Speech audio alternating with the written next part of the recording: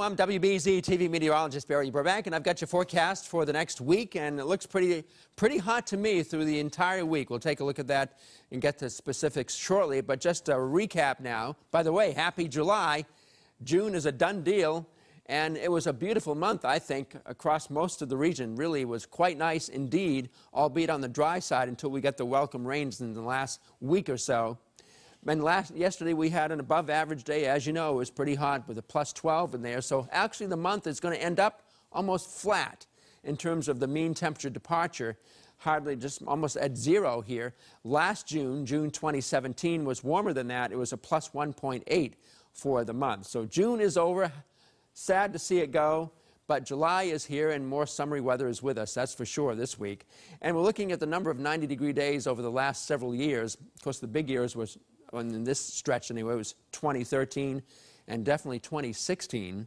So far this year, we've had 3 days striking 90 or higher in Boston, and one of those days happened yesterday when it hit 92 degrees. It probably will get there today.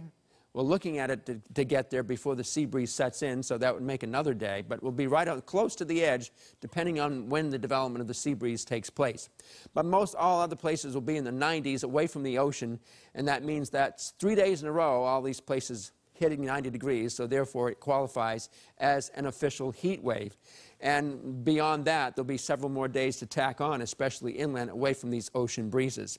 It's all thanks to this giant high-pressure ridge here, pretty much entrenched now for a few days. Eventually the weather pattern will change and will squash the ridge, and drier and cooler air will be coming out of Canada for next weekend.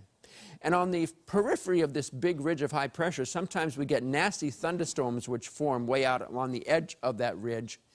We call them ridge riders, and this thunderstorm action happened last night. In fact, so much so that the radar indicated tornado, at least rotation in the clouds, up here around the Berlin and Gorham areas of northern New Hampshire. They had a lot of lightning with some hail and gusty winds. No confirmation of any tornado, but that certainly happened late last evening, and that fizzled very quickly as it headed southeast, only to be replaced by other thunderstorms which took its place. So if you know folks up to the north camping up there over the weekend, they were rocked and socked overnight by lightning and thunder and heavy rains and wind, but didn't last long, and most of that action is all done, so we won't see anything going on here today. It looks like a pretty stable weather pattern shaping up.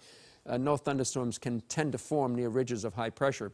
So the action is out over the Gulf of Maine. What this is going to do actually is help to propel a boundary inland to support some additional cooling along the coast this afternoon. With time, the temperatures will drop a few to several degrees there and may actually push inland a little bit. So varying amounts of cloudiness for a while, with sunshine out there too, sort of hazy sunshine, making it very hot. The air mass above us is extremely hot, so it's going to be warm at the surface too.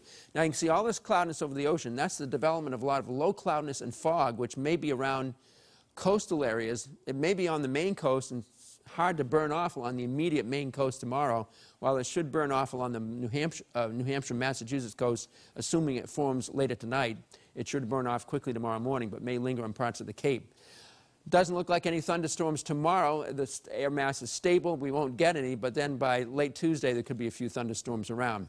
Heat index, basically what that is the real field temperature, what it really feels like when you add in the humidity to the high temperatures. So it's going to feel like 100 to maybe 102 to 104 degrees in Metro West westward. Along the coast, as that sea breeze commences early this afternoon and freshens a little bit, it'll push the somewhat cooler air in, not really that cold, but somewhat cooler air into some of the western suburbs, so it may fall into the upper 80s to middle 80s there from the 90s this afternoon. That's the way it's looking right now. So therefore the National Weather Service has a heat advisory up in much of this orange area, meaning the potential is there for it to feel like 100 to 104 this afternoon. It's not going to be that way along the coast because that sea breezes will stop it from happening there, but in the Connecticut River Valley it will be even hotter there, feeling like maybe 104 to 108. Additionally, for the entire day from 11 a.m. to 11 p.m. on this Sunday, we have an air quality alert in effect too by the National Weather Service and the EPA from basically along and close to the Mass Pike and Point southward for ground level ozone levels, which will be increasing and may exceed healthy standards. So those certainly want to take it easy, especially those with respiratory issues. Falling down through the 80s in the beaches this afternoon with a breeze coming on shore. Not a strong one, though. High tide at 2:26. We've got water temperatures well up in the 60s now, so the water is feeling a lot more comfortable than it was just a couple of weeks ago. Air temperatures will be near just under 70 for lows late tonight, then rising up to 90 to 96 farther inland tomorrow, but along the coastal plain in the 80s and close to the coast, 80 to 82 tomorrow. That sea breeze will be going from the get-go, a little bit of an onshore component wind, which will keep it a little bit cooler. These are the dew points. Anything when it's above 70, that's really oppressive air. And it's going to be basically in the upper 60s to low and middle 70s for the next several days, as you can see, taking us right on through Monday.